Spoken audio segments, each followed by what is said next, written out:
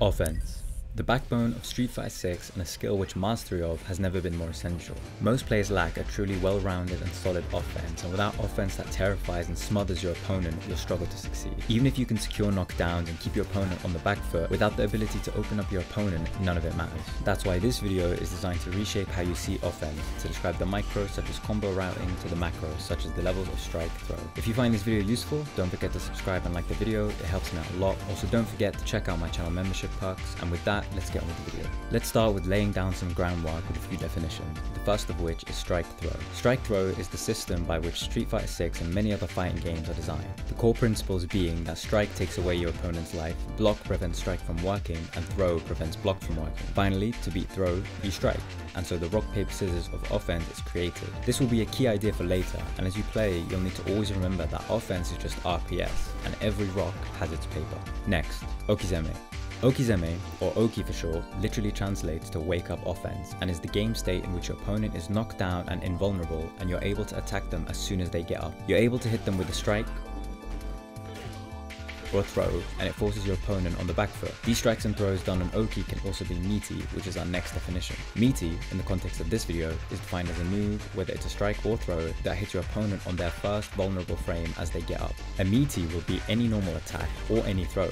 It hits your opponent immediately, hence there is nothing they can do but block. Meaties are strong because they invalidate two of our RPS options and forces your opponent to block, or use an invincible reversal to hit you out of it. The final concept to cover is the 50-50. A 50-50 is a situation in which you force your opponent into guessing between only two defensive options where an incorrect guess can spell death. For a specific example, take Zangief Headbutt. After Headbutt, Gief is +4 and can threaten with either strike or throw. No defensive option that isn't simply an invincible reversal allows you to cover both options, and so you're forced to take the 50-50. While Oki is inherently a 50-50 in itself, to avoid confusion, this video will refer to 50-50s as the 50-50s we get in neutral, not from knockdowns. There are two ways to secure Oki in Street Fighter 6, the first of which is to win neutral interactions. This means you've successfully punished an opponent, or used a neutral skip to secure a knockdown, or maybe just landed a sweep against an opponent who loves to jitter around. The reward for emerging successful from neutral is usually Oki, and if you'd like to deepen your understanding on how to do this, you can check out my previous video here for some advice. The second method is to win 50-50. To win a 50-50, we need to get a 50-50. So let's start there. The magic number in Street Fighter 6 is +2. We've spoken about strike throw, and to threaten a 50-50 with one of these options, you need to be +2 and in your opponent's face. The reasoning for this is that in Street Fighter 6, every character has a 4-frame jab and every character has a 5-frame throw. Jabs always beat throws when they land on the same frame. Because of this, being +2 guarantees that if you try to throw and your opponent tries to jab, your throw will always win. This means we can freely threaten with a jab or a throw to create a strike throw mix-up and force our opponent to defend. In other words, a 50-50. Alright, cool, but how can we put ourselves in these +2 situations? There are a few different ways and they differ from character to character. Driver's jab is strong and also the most common way that characters can force a 50-50, and if your character has a far-reaching cancelable move, they'll be able to utilize this tool. You should also go into training and see what normals and specials your character can use to give you a 50-50, as some characters have normals that leave you +2 and close to your opponent. Here are a few examples to get your head around the concept.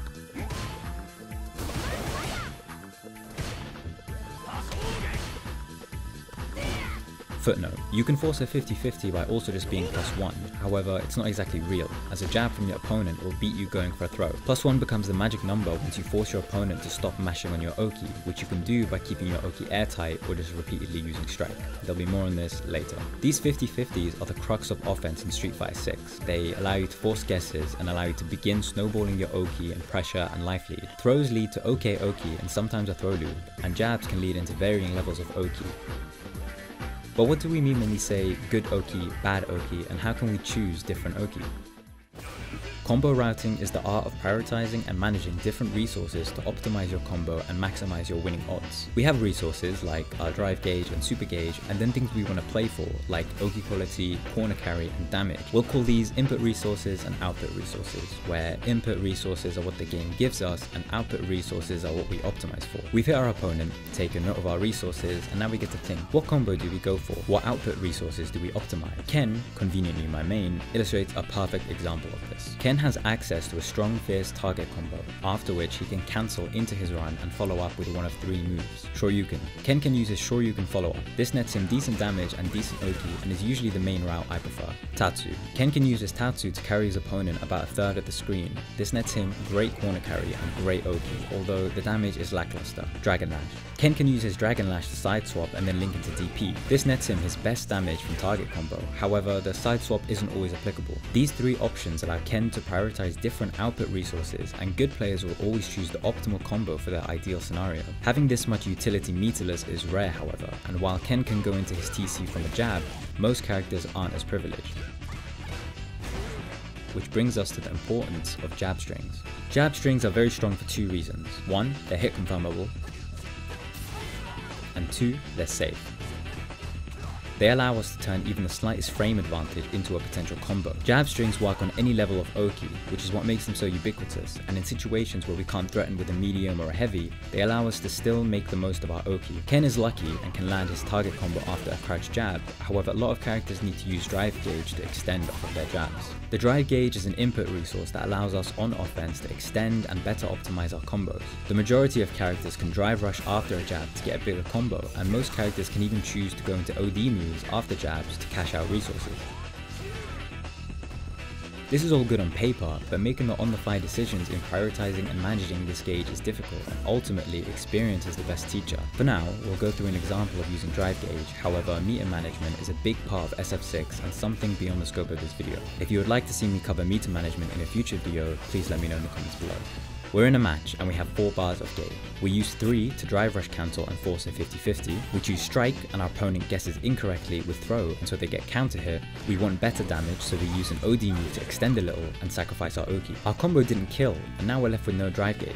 Opponent sees this and starts pressing his offense, trying to push us in the corner where we risk being stunned. In a situation like this, we prioritized the wrong resources. We decided to use all our gauge to secure just a little more damage, and furthermore we now have no momentum as we sacrificed our Oki too. While there's no correct answer to which combo we choose, in a situation like this you need to ask yourself if effectively burning yourself out is worth it. You need to consider, then prioritize, then optimize all of these things whenever you land a combo. All of them can affect a round, and it's on to you with the help of experience to learn how you like to play and how you like to manage resources.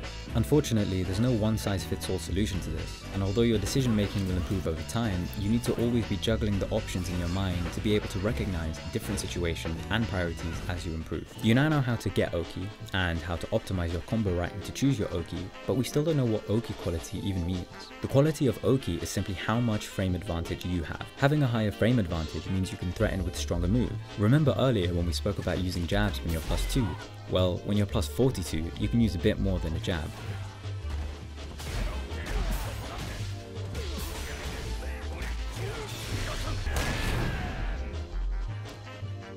Ken's run Shoryuken gives OK Oki as it allows him to dash up and land a crouch medium punch, while his run Tatsu allows him to land a meaty overhead, a meaty low, a meaty throw, or even a +7 heavy. Amazing Oki. Being able to threaten with bigger buttons that are confirmable, or moves that are very damaging and plus on hit, allows you to get more damage off your Oki. Using jabs will work, but when you can use a meaty heavy into a 60% combo, the choice becomes obvious.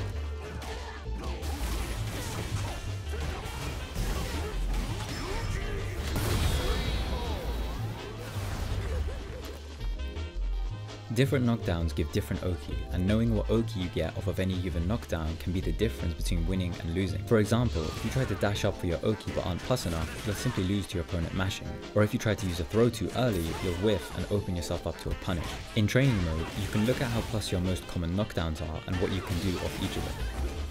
And now that you know how to make your opponent stop mashing on your Oki by keeping it airtight, we can now cover what to actually do on both your Oki and your 50-50s. Level 1. Strike. This is the most important level of the strike throw game. If your opponent doesn't block, you will win, as simple as that. And so, you should always begin every round threatening with strike. Threatening with strike allows you to catch your opponent doing anything but blocking and forces them to respect you. They can't mash, they can't throw, and if they don't respect your offense and block, they'll lose the round. With this respect, you can then move on to the next levels and be more freeform with your offense. Strong tools at this level include meaty buttons and jab strings. Level 2. Throw. Once you force your opponent to block and they're not being opened up anymore, you can begin threatening level 2. Throw. While I said the magic number was +2 earlier, it transitions to +1 here. This is because at this stage, your opponent will be blocking out of fear of level 1, which means even if you're only +1, the fear of strike lets you get away with throw. Strong tools at this level include meaty throws and tick throws. Level 3. Shimmy.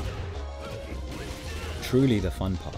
Once you've thrown your opponent enough and they refuse to take any more throws, we can step into level 3, Shimmy. Shimmies are incredibly powerful and can lead to high damage as well as swinging the momentum in your favor. Depending on your character, landing even a single shimmy can be a game winner, so use these very sparingly. When you only need so many shimmies to win, it's better to linger in level 2 than rush straight to level 3. Strong tools at this level include shimmy, delay buttons. Level 4, Confusion. The final level. Lesser level since nothing changes, but this level represents you and your opponent being aware of all of your options. You've used rock, paper and scissors, and it's less about the levels here and more about the psychology of the guessing game. After all, no one's going to use paper 7 times in a row, right? In a future video, I'll talk about the mental behind the RPS, but for now, strive to get into your opponent's head, understand them, and alternate your options to catch them off guard. A quick footnote here which applies to all levels. The more you make your opponent guess, the less they'll want to guess. And so blocking on your Oki to bait out a reversal becomes stronger and stronger. Strong tools at this level include everything we've covered, including reversal baits. I cannot understate how important it is to memorize these levels. Even if it's the only thing you take from this video, remember the levels and remember to alternate between them and to always start at level 1. Once you incorporate this into your game, you'll slowly realize the power of controlling your opponent, and you'll win games against angsty opponents without ever even leaving level 1. Having an intricate knowledge of the RPS of Street Fighter 6, as well as experience through playing the game, will massively improve your Oki and make it a force to reckon with. We covered a lot in this video, so I'll give a brief summary of the key points. 1. Okizeme, meaties, and 50-50. These 3 things build the backbone of offense in Street Fighter 6 and any fighting game for that matter. Understanding these will allow you to articulate your offense and understand what it is that you're actually doing. 2. Getting Oki and 50-50s. We can get Oki through either winning 50-50s or by winning neutral, and we can force 50-50s on any situation where we are +2. 3. To get Oki, we need a knockdown. To get a knockdown, we have to route our combos appropriately. Prioritize the correct input and output resources to min-max your odds of victory. 4. The levels of strike throw. Now that we have Oki, we work our way through the 4 levels of strike throw, starting from the bottom and reaching a stage where we cycle all of our options to keep our opponent guessing. Hopefully now, the depth and intricacies of offense have been a bit better understood, and it's clear that offense can take a short while to learn but a lifetime to master. Watching this may actually have the inverse effect of making defense seem daunting, but it's important to remember this game is just RPS, and everything has a counter. If you're still worried, don't be, as my next video will be all about defense, so if there's anything you'd like to see there, please leave a comment down below. For now though, I'm going to be heading to Versus fighting in Birmingham, so hopefully I'll catch some of you there. If you're still here, don't forget to like and subscribe, and I'll see you all later. Peace.